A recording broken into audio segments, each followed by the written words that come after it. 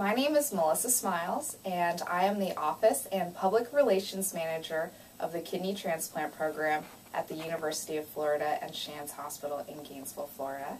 And I'm here with Dr. Erwig Ulf-Meyer-Krisha, who's the Medical Director of the University of Florida Kidney Transplant Program.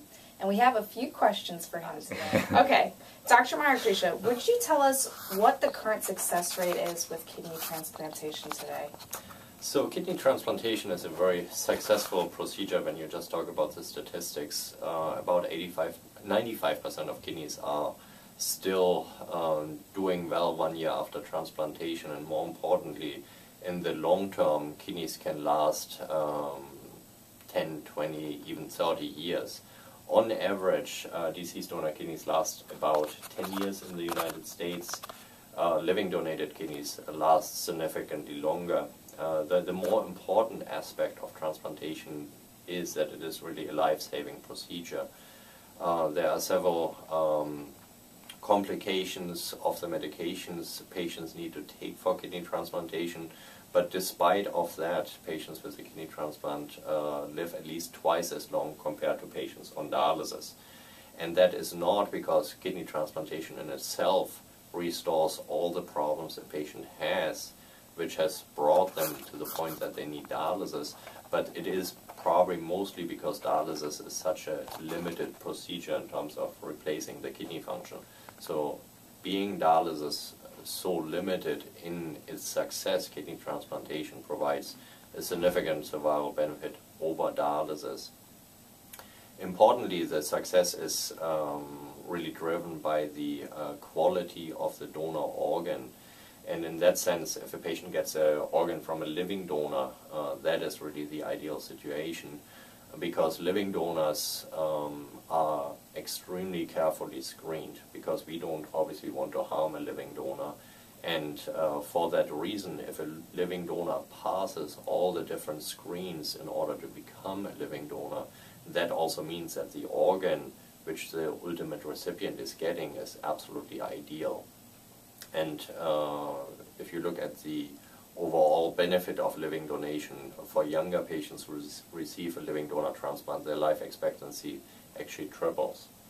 So it seems like what you're telling me is the key messages are to sign up on the kidney transplant wait list as soon as possible. Don't wait while you're on dialysis. Sign up as soon as possible and explore the idea of living donation.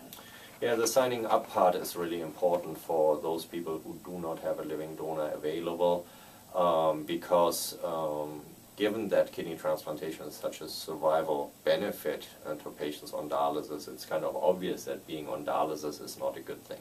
And there's actually fairly extensive material available to show that patients who are on dialysis for longer times just don't do as well even after they get their transplant. So the timing of the transplant is really crucial, getting the transplant early and minimizing the length of time on the waiting list. So the best way obviously is to have somebody who wants to donate a kidney be ready, possibly even before needing dialysis with the donor, and get a transplant before dialysis is ever needed. Now for those patients who do not have a donor available, they really need to sign up on the waiting list as soon as possible, because by that they can minimize the length of time on dialysis.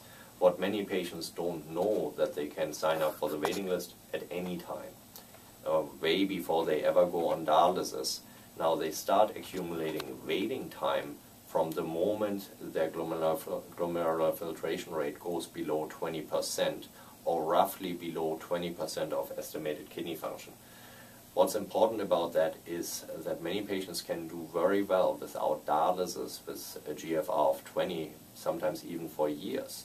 That means a patient can accumulate several years of waiting time while still not on dialysis, and when they are approaching the need for dialysis, they might have enough points on the waiting list that they might get a transplant even before they go on dialysis. And that's something which is really important to emphasize to all the patients, to the referring nephrologists, and the community at large, that it really makes a difference to screen early, get listed early, and prepare for the possibility of transplantation. Very important. Great.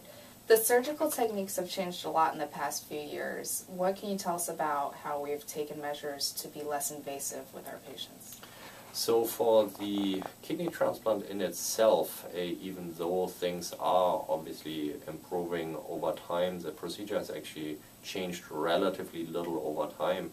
What has changed dramatically is the living donor nephrectomy for the living donor. So patients who agree to donate a kidney, they have now the possibility to donate their kidney with less invasive surgical techniques, laparoscopic techniques, which leave less of a scar and overall leave the donors with less discomfort. Be that as it may, this is still a major surgical procedure, and it is certainly a major sacrifice for donors to go through this. And clearly we cannot minimize what living donors go through, and also the immediate and long-term risks which are clearly there. But when we carefully screen donors and use these minimally invasive techniques, certainly we can improve the confidence and the comfort of the donors. Now, to patients who are on dialysis, what does the time spent on dialysis, how does that impact the success of kidney transplantation? The biggest risk of being on dialysis is cardiovascular disease progression. So the longer patients linger on dialysis, the more they will encounter cardiovascular problems, specifically coronary artery disease, potential heart attacks, and these things can potentially also compromise the patient's ability to receive a transplant in the first place. So if a patient stays on dialysis for too long, they might not even be medically eligible anymore for a transplant. And obviously also any type of disease progression on dialysis will limit the chances of survival after the transplant. So it's really crucial to avoid dialysis as much as possible. That doesn't mean that dialysis is a bad therapy, because it keeps people alive, yet it is not a good idea to be on dialysis for a very prolonged period of time. What do you say about pairing kidney transplantation with pancreas transplantation at the same time for those who need it? That is really an ideal option for patients with type 1 diabetes who end up with end-stage renal disease.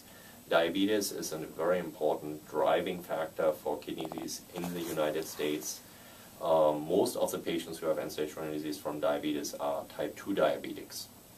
If a patient has type 1 diabetes, which is really driven by the lack of insulin production by the beta cells within the pancreas, by replacing also the pancreas, the diabetes can actually be cured.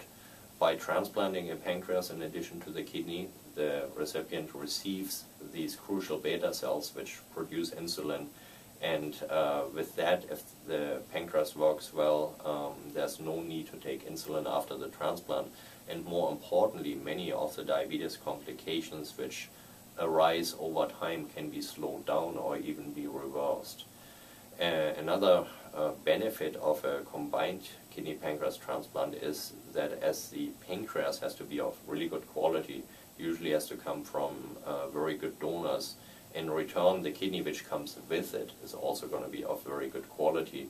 So there's somewhat of a built-in advantage for combined kidney pancreas transplant patients.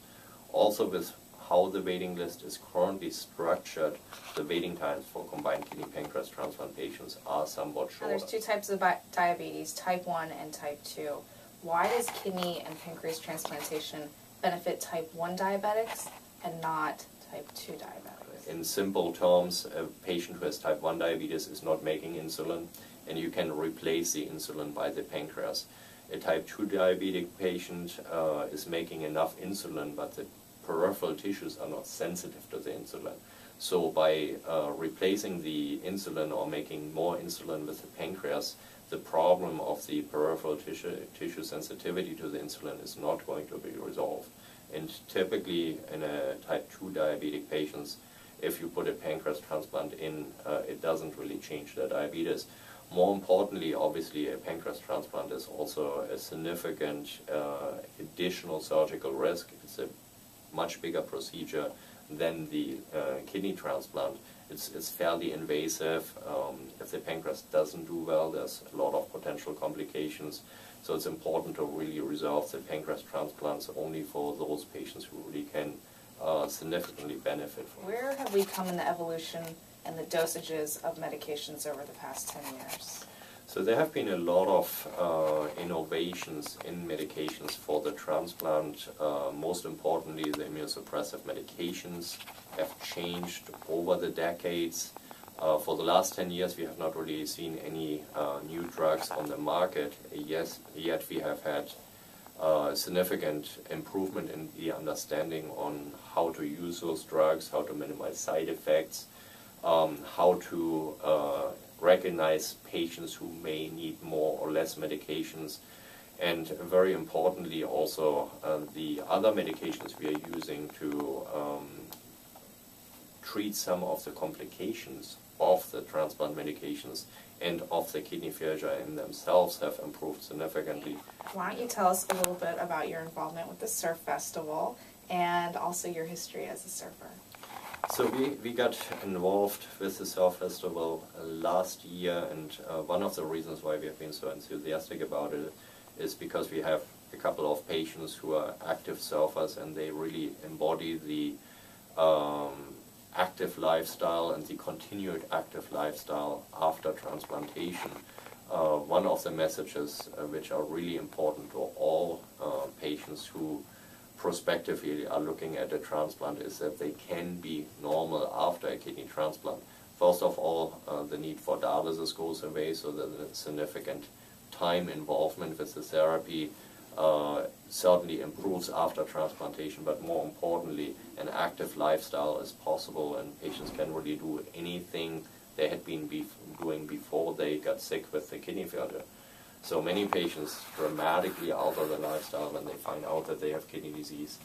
When they get a transplant, they can really go back to what they had been doing originally, as long as they are really as they have the drive and the energy to do that. And that is so important in order to maximize really the outcomes of the transplant and the overall health of the patient.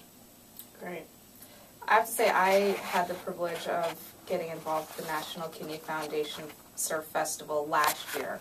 So UF and Shands had a surf clinic of sorts at the National Kidney Foundation Surf Festival last year. It was our first year being involved in quite some time. Originally, Dr. Tischer was involved with helping get the event started, but we've kind of come full circle thanks to one of our patients, Bill Hahn, who is the one in charge of this blog that you're watching this video on. And Bill Hahn is one of our patients. He received his kidney and pancreas transplant on New Year's Eve, and he's been very near and dear to our hearts. He's helped out with this event very much in the past, and he's also very close to the event's founder, Mr. Rich Salick, who is the community relations director of the National Kidney Foundation, and was there really at the inception of the event 25 years ago. Well, this will be its 26th year. So we were involved with its 25th year, and it was a lot of fun. We were able to interact with people who were patients of ours, people who are going to be patients of ours, just people in the Cocoa Beach community out there having a great time at the Surf Festival. We brought a lot of awareness. We had lots of games and lots of quizzes, and I was really pleased to see actually that a lot of people were getting the right messages about kidney transplantation. And if they had misconceptions about early waitlisting or multi-listing, they were really eager to find out what the truth was. And I really look forward to continuing this involvement between our hospital and the National Kidney Foundation Surf Festival in the future. It's a great event. I encourage everyone to come out. It's a good time of music, food, being out there and supporting people, supporting the surfers, supporting the people who have donated organs, people who have received organs. It's a really impressive event.